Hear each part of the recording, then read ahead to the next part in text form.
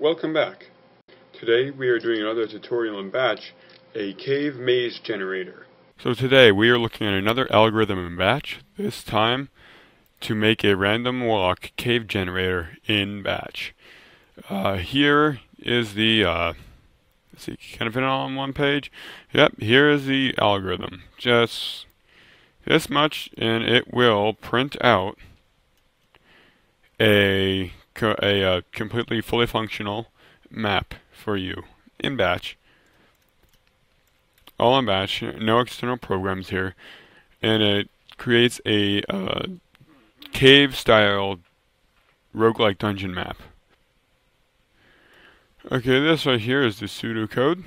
So first of all, you make a 2D array of just wall tiles. Then you make your starting tile a floor. Then you move in a random direction for just one tile. In this algorithm right here that I made it so that you can go up, down, left, right. You can do the 8 directions. I chose not to do it for this one. I can easily add it though if I need to.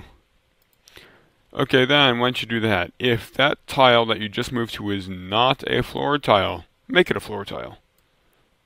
And thus, that means you added one more floor tile, so add one to your maximum floor counter.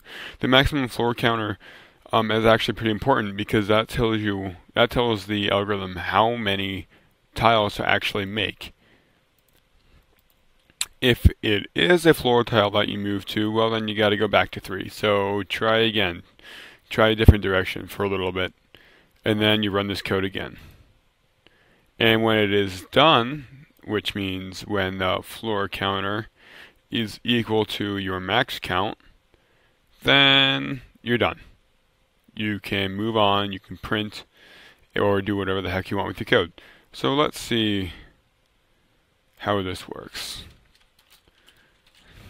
I know, stuff, right? Batch stuff. Maze generator. You know, most people say that like 95% of the time when you see somebody with a folder called stuff that's like full of porn or whatever, I can assure you in this case that is not true. Okay. Let's see, X and Y. Let's say 40, 20, and let's go for 200. Da-da-da. That is our randomly generated maze. Let's try 400. You know, the bigger the number, the longer it takes to generate, and sometimes it goes really weird. Oh, that's looks like a little castle. That right there is actually a really good maze. Or not a maze, a map. Sorry, I keep saying maze because it's I like mazes a lot. I like maze generating algorithms. And you remember, this isn't Batch. I mean, I think it's really darn cool. Yeah, like you can like have your little @ dude just running around the map and killing monsters and stuff, and yeah, really cool stuff right here. Okay, well that is it, guys. Please put down in the comments if you like this Batch stuff. Please tell me if you like this overview tutorial. If you want me to go really in depth on how to write it, I can. I do feel that this is mostly straightforward though. I don't feel like I need to. That pseudocode that I showed you really explained it all of what you need to do to make your own.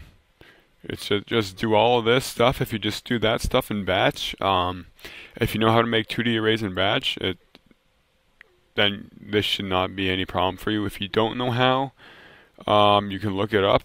If you're really lazy to look it up, you can bug me in the comment section and I will make a tutorial on how I make my 2D arrays. Okay, that should be it for this time. Yeah, until next time, have fun programming. Screw around with this a lot, and good luck. This has been GinDiamond.